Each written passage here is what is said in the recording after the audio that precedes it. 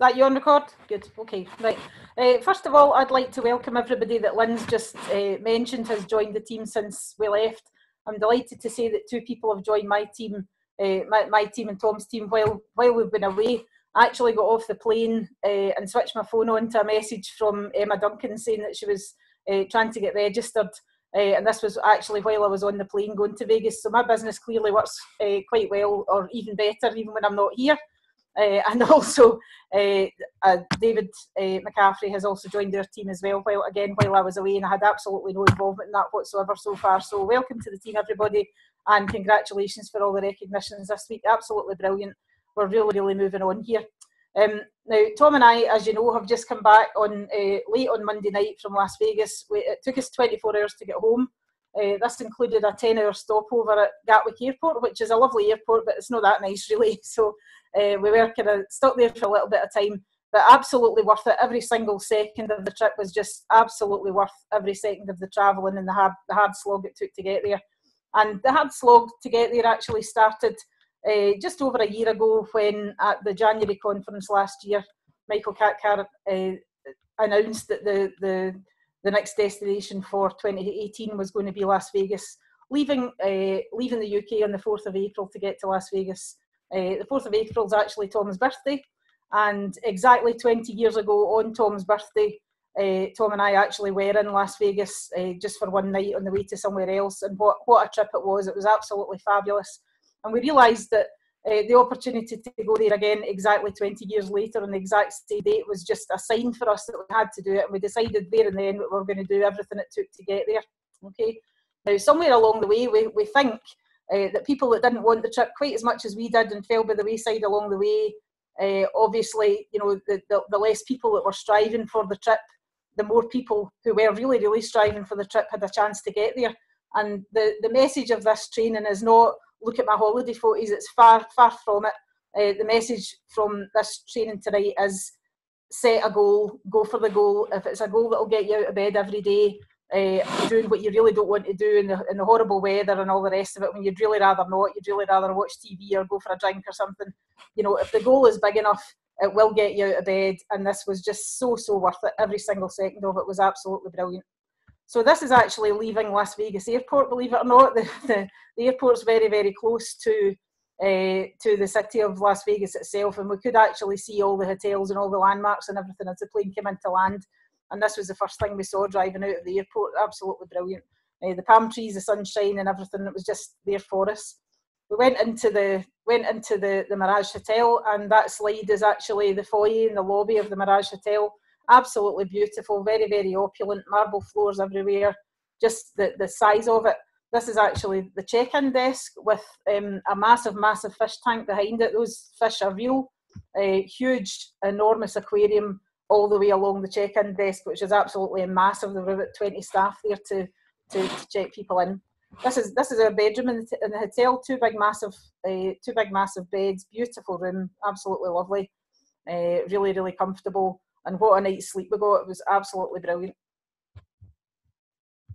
Okay, and this is part of the gardens in the hotel. Beautiful waterfalls everywhere. Some of the grass was real actually, and some of it is artificial grass, because being Las Vegas, it needs to have a little bit of tackiness. But this is the grounds of the hotel with the waterfalls and everything. And up on the left corner there, that's the edge of the Treasure Island Hotel, which is another famous landmark. And I get this on the right hand side of the picture is the Las Vegas Boulevard, known as the Strip, with all the big hotels and casinos and everything on it. And it was right in our doorstep, immediately outside the hotel. We're just a few minutes walk away from all the buzz and everything, and there was loads and loads of buzz to see. This is the edge of one of the waterfalls again in the grounds of the hotel. And over in the background there on the left hand side with the sort of white facade there with the statues in the top of it, that's the Venetian Hotel, which was right across the road. There's more slides from that later on. It was absolutely beautiful, really lovely place to see. Okay, so the first night that we were there, we had a welcome reception. This was on the 53rd floor of the Palms Hotel on the roof terrace. And when we got there, it was still daylight. We went about 6 o'clock. We had landed about 3:30, and everybody was really tired. So we had an early reception, which in theory was going to finish at 8 o'clock. and they took us out in the bus to this beautiful champagne reception, lovely edibles and everything like that. We just ate and ate and ate the whole week. But when we got there, it was daylight, and people were taking pictures of the city and everything like that. And gradually, as the sun set, the place starts to light up, and it becomes massively spectacular. It is just absolutely amazing, beautiful, fabulous lights and everything like that in the city. And it just took your breath away. It was absolutely brilliant. A great speech from Michael Cathcart, and just to welcome everybody. So Tom and I couldn't wait for the first bus back. We were absolutely shattered. We got the first bus back to the Mirage just about 9:30, I think it was, not 8 o'clock, 9:30. But the last bus went back to the hotel at 3:30 in the morning, because there's a lot of people on these trips that are far more experienced partygoers than us. So if partying's your thing, these trips are set to accommodate you whatever level you want to party at.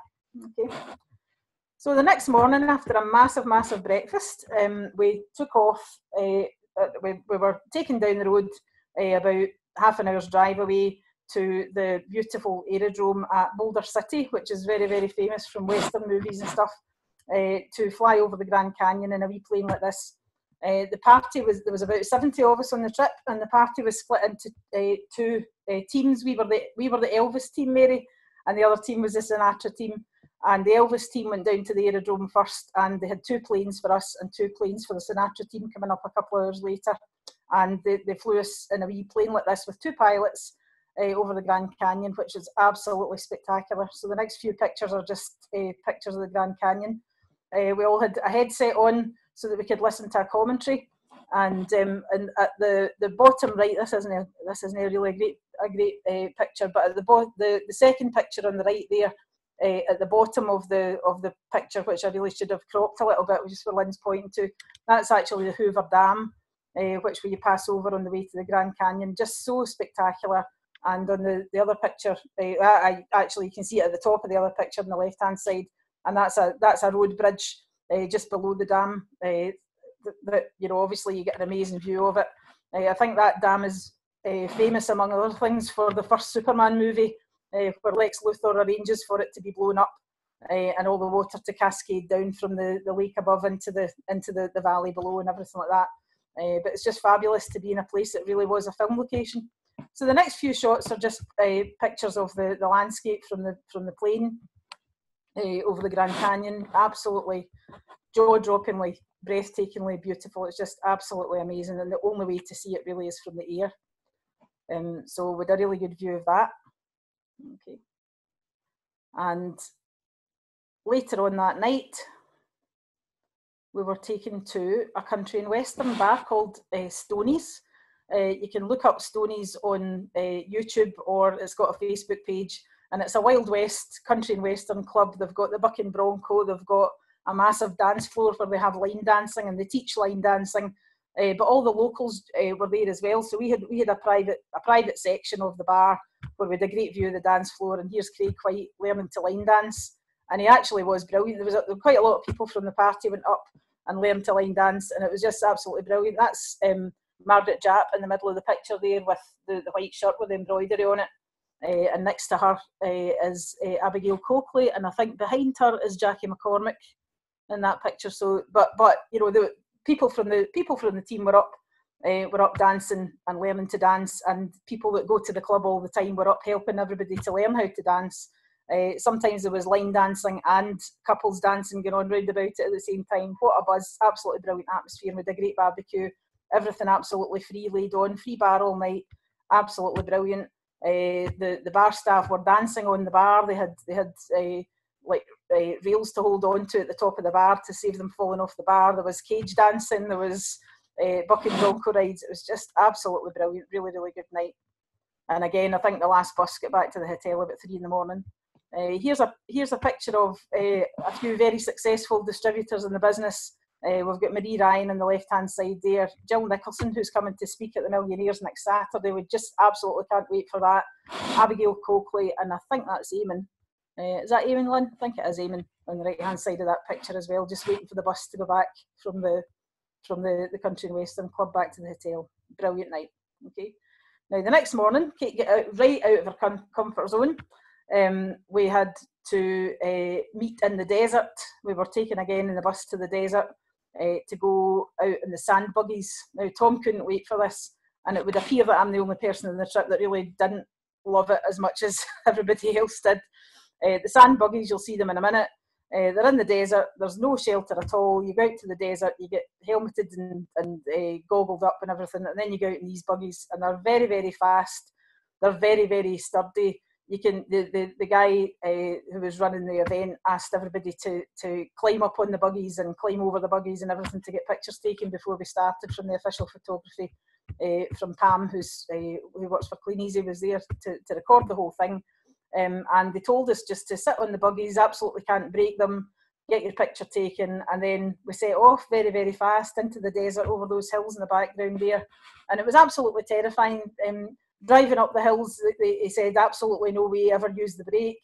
Tom did all the driving, there's no way I would have done it. But, just, foot in the gas all the way up the hills and foot in the gas all the way down the hills. And some of them are virtually vertical drops like this. And it was absolutely terrifying.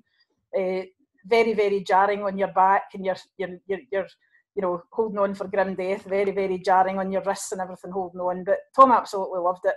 I definitely wasn't on my bucket list, but it was on quite a few people's bucket lists. And that day we had lunch at the burger van that was there to feed us all when we came off.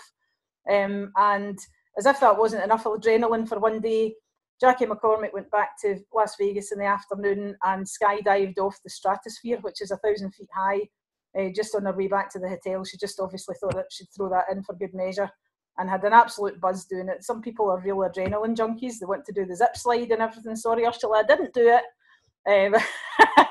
But at least about 10 people in the party actually did book to go and do the zip slide. So loads and loads of adrenaline there if that's the way you want to. That's the way you want to roll. Okay. So next slide is had a little bit of free time in the afternoon. We went out exploring really every afternoon because all the activities were planned for the morning before it got too hot. So in the afternoon you could go out and about and do your own thing really until the evening events. On the day that we went to the Grand Canyon, they actually hadn't planned anything for lunch because people were coming back to the hotel at different times. But they gave everybody a preloaded credit card that day with $35 on it to go and get your own lunch anywhere you wanted. You could use it. You could use the credit card anywhere at all in Vegas. So we ended up just going to Denny's across the road and having salads and stuff just for simplicity, because the food in the hotel was just absolutely phenomenal. So we were having massive breakfasts every day. So everything we could think of was laid on for us. Didn't have to put our hand in our pocket at all for any food or drink at all the whole time we were away. Just absolutely amazing hospitality and generosity. Okay. So that night that was a Friday night, I think it was. Yep, Friday night. We went to the Bellagio Hotel, which was 2 hotels down the road, but they still took us in buses to let us see the sights on the way there. And this is on the left. There is the ceiling of the theatre in the Bellagio Hotel. Absolutely beautiful theatre, full-size theatre with stalls and circles and balconies and boxes, private boxes and everything. Massive theatre, and it's been set up for the last 20 years with a massive water tank in it for this show by Cirque du Soleil. It's called O, and if you have a look on YouTube and look for some excerpts from the show, this is absolutely fabulous. There's actually 3 ladies in that picture, and God knows how they get into those positions. But they're diving from a great height. They're diving from the ceiling of the theatre. They're diving from hundreds of feet in the air, and on the stage floor can be raised and lowered. It's raised and lowered into the water tank. And when the floor is down, they're synchronized swimmers in the water tank, and they're underwater for quite a long time. They've got breathing tubes and everything under there. But the timing of it is absolutely amazing. They've got people jumping off that structure. They've got divers, they've got acrobats, they've got trapeze artists and everything. Fabulous show. Nobody had a clue what it was about, but it was just about the spectacle and the cleverness and the timing and the breathtakingness of it, because if anything had gone wrong with the level of that floor at any time, somebody would have died. It was absolutely amazing. Just such a huge, enormous thrill of a spectacle. And the ticket for the show, everybody had their own ticket to go in. The ticket for the show said $134 on it, and there was 70 of us in the trip, and with the best seats in the house. absolutely amazing, all paid for by Clean Easy. Okay. So this is the outside of the Bellagio Hotel, very, very famous landmark, which we passed the front of it on the way home. And that was one of the reasons why it was only down the road, but they took everybody in buses so that we could all see as much as possible. Every time we went out, especially in the dark, we could get to see everything there was to see in the Strip. And it was such an enormous thrill just to see these places that you've heard so much about. The Bellagio Hotel, I think, is the one in Ocean's 11 where the gang are trying to rob the vault in the Bellagio Hotel under the casino. So a huge, enormous landmark, such a thrill to see these places, all these places. And between the Bellagio and the Mirage where we were staying, the Caesar's Palace is there, and that's where the enormous international boxing matches go on. So we spent a bit of time in there the next day as well. So this is the fake Eiffel Tower on the left, and the outside of the Flamingo Hotel on the right. The Flamingo Hotel, inside it, everything is pink. They've got real flamingos in the gardens. They've got beautiful gardens with lots of wildlife in them and stuff. And the Flamingo is actually where Tom and I had spent the night 20 years ago when we went on our previous trip. So it was lovely just to go in there and see that again and see all the, you know, how it's changed since we were there before. Just lovely to see that. Okay. And these are just another couple of views on the way back to the hotel from the Bellagio. Okay. And that's slightly out of sync, but that's us having our outdoor. It's not me and Tom, obviously, but that's on the right is Stuart McKibben, and on the left is Gary Watson having their lunch in the desert after the sand buggies. Okay. So the next day on the Saturday was conference day. The conference was absolutely brilliant. There were 6 speakers from the network, and Michael Katcar, who has as always was in absolutely top form. Just a brilliant, brilliant day. Great tips. The speakers were, I think, in the next slide, we had Michael Katcar, we had Jill Nicholson, Becky Spink, Peter Wellock, James Folger, Denise Neal and Craig White, all of them absolutely outstanding, all of them with incredible tips for the business. We're just so grateful to them for giving up their time on conference day, you know, to go through all the nerves and everything of having to speak in conference day, because some of them hadn't spoken before and they were absolutely top class, every one of them. It was brilliant. Okay, and there's Tom and I with Michael Katcar on conference day. Okay, after the conference, which you know, a normal Clean Easy conference in Birmingham is maybe 5 or 6 hours. When you go to a trip like this, the conference is 2 hours. It still makes it a business trip, but after that, they feel obliged to feed you. So here, I haven't shown you any pictures of the food yet, but there's a couple of pictures of the buffet lunch that we had straight after the conference, and it was served in a lovely sunroom, and everybody just, you know, informally chatting and everything like that. As much as we wanted to eat and drink, again, another free bar, just absolutely brilliant. Okay, now that afternoon, that was the Saturday afternoon. That afternoon, Tom and Margaret Japp and I went out to go and see Caesar's Palace next door. Now, on the left-hand picture here, we're in Caesar's Palace, and on the left-hand side, this is actually a spiral moving escalator. Absolutely brilliant. Just such an amazing concept. Just brilliant feat of engineering. Great fun. And on the right is one of the many decorative ceilings in Caesar's Palace. It's such an opulent place. Beautiful to see. Okay. As you go further in, you get to the Forum shops, and the Forum shops are set out like a street in Rome, and you really do think when you're there that you're in an actual street in Italy. It's just absolutely brilliant. The floor is shiny and varnished. It looks as if it's just been raining, and you're walking down a lovely street in Rome. Just, you know, after a rainfall, it's so relaxing and peaceful. It's such an oasis really in Vegas, which could, as a kind of mad, crazy place. But we just had a great afternoon there. That's me and Margaret Japp. And being a replica of Rome, of course, they've got statues on every ceiling, on every rooftop, and the sky is it's an indoor place. The sky is painted and illuminated like that all the time to look like a kind of an evening stroll. It's just beautiful. This is like 2 o'clock in the afternoon. It's just absolutely gorgeous. And it's a kind of typical shop in the Forum shops, and loads of statues. loads of shops. I think that particular mall had 3 branches of Victoria's Secret alone. They just had loads and loads of different very upmarket shops. It's also got 2 Rolex shops.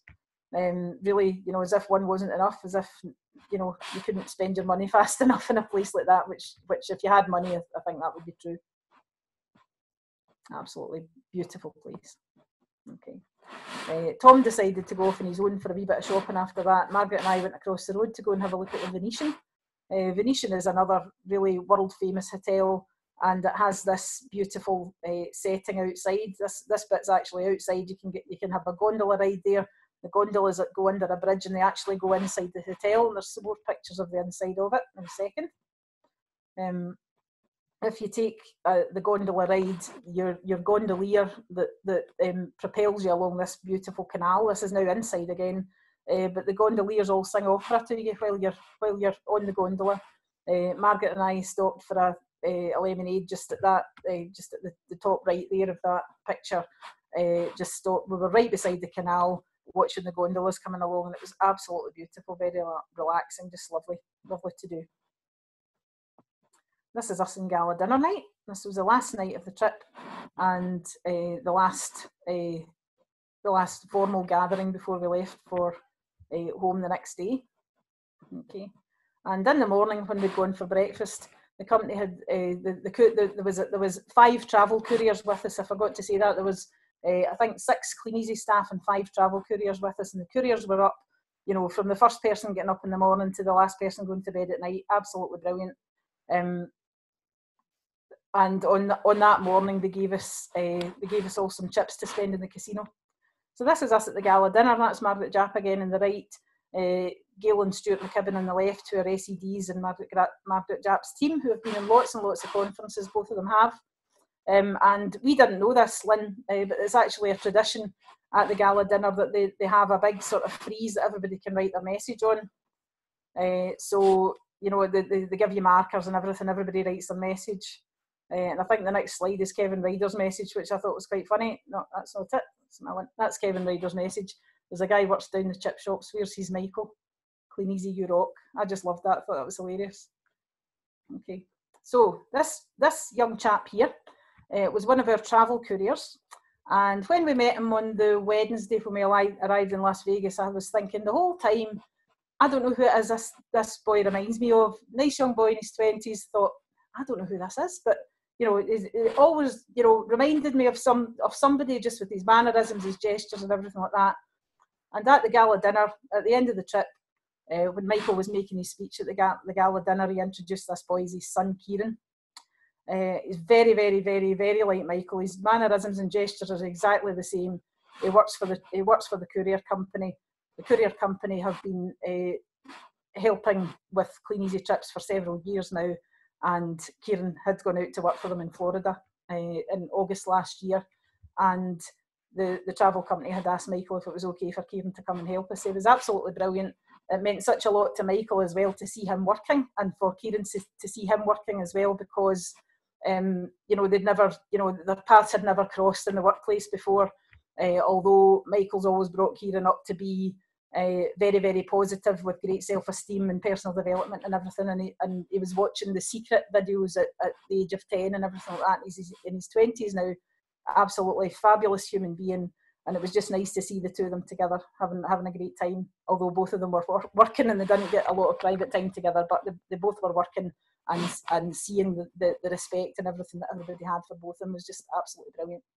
So during the gala dinner, we all went, quite a few of us went out to see the Mirage Hotel has its own volcano outside. It's an electronic volcano, obviously, that goes off at timed intervals, and none of us had managed to see it throughout the trip because it's timed to go off at 8 o'clock and 9 o'clock at night, and we were always at an event. But the night of the gala dinner, they have an extra, Friday and Saturday nights, they have an extra show of it at 10 o'clock, and a few of us went out to see it. There's actually a video of it as well that I took with my phone, but Tom was taking pictures and I was taking videos, and it's very, very spectacular. It's absolutely brilliant. You can see it on YouTube. The show lasts for quite a few minutes, and it's got pyrotechnics and sound and music and huge atmosphere. Loads and loads of crowds turn out to see it every time it goes off. And Tom and I had spent quite a bit of time watching it the last time we were in Las Vegas, and we were determined not to miss it. So we went outside in our evening dress to have a look at this volcano, and we took Pam, the official photographer, out with us, and a few other people as well, to go out and see it as well. So it's just a nice special memory of our last night in Vegas. Okay, so here's a couple of images of the hotel now. That's the official brochure picture of the Mirage Hotel with the volcano at the outside on the right-hand side, and the palm trees, of course. And another one, that's obviously a picture of the volcano erupting.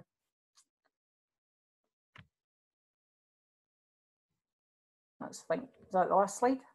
Oh yeah, the hotel had its own Cirque du Soleil show going on as well. It's been on the go for years and years.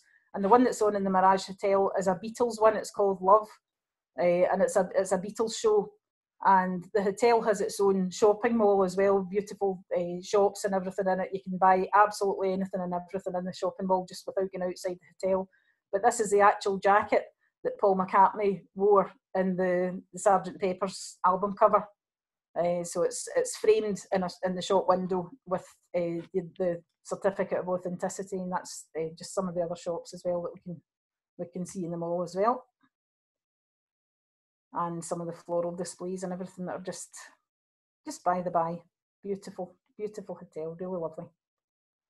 So basically, what we're waiting for now is the announcement of the next destination from Clean Easy. I can absolutely assure you that anybody watching this presentation tonight can definitely get there. Absolutely you can. You really, really can. All you have to do is set a goal, find out what you have to do to get there, plan the work the plan. You can absolutely go on these trips. They're absolutely phenomenal. There's loads of people who have been on lots of trips that will be happy to tell you how they qualified for them. But you know, the first thing to always make sure you do is find out exactly what you need to do. The goals are set there to be difficult to do but doable, because if they weren't doable, we couldn't have done it. That's our third Clean Easy trip. We're qualified for Krakow at the end of this year as well. That'll be our fourth Clean Easy trip. But there's people there that have been on 20 odd Clean Easy trips because they set the goal, they plan the work, they work the plan. So that is an actual sunset on the plane flying into Glasgow on Monday night, just to set the holiday off to a perfect end, because I really love that picture. But basically, you can do it. Absolutely you can. Why not you? And why not now? Just go for it. Set the goal, work for the goal, and however you perform towards getting the goal, you'll earn more money, you'll build your team, you'll build your business. That's what it's all about. It's all about making memories, but it's all about giving you a goal and something to strive for. We are so thrilled that we went to Las Vegas, and we cannot wait for the next trip. Absolutely brilliant. Would love to take some of the team with you. Thanks very much. That was brilliant. Before you finish, can you just promote my training for me?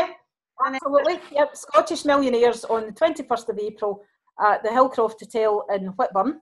The speakers are going to be Jill Nicholson, who's the current distributor of the year. She's very, very funny. She nearly killed Carla in the sand buggies. Carla had never come out with so many swear words in her life, but she's very, very funny. She's brilliant. She loves the business. She's been in the business since the 60s. What Jill doesn't know about the business isn't worth knowing. Tracy Payne and Harvey Kent in the bottom left-hand picture there, who are mini winners, phenomenal business builders in the business. Rob Foster above there with the cars, who's a huge business within Clean Easy, absolutely brilliant. Great to have him, very charismatic. Michael Carr, nothing more to be said. He's just in absolute top form. He's a brilliant guy to have at the helm of the business. Can't wait to hear from him again. And who else, Lynn? You can unmute yourself, Lynn.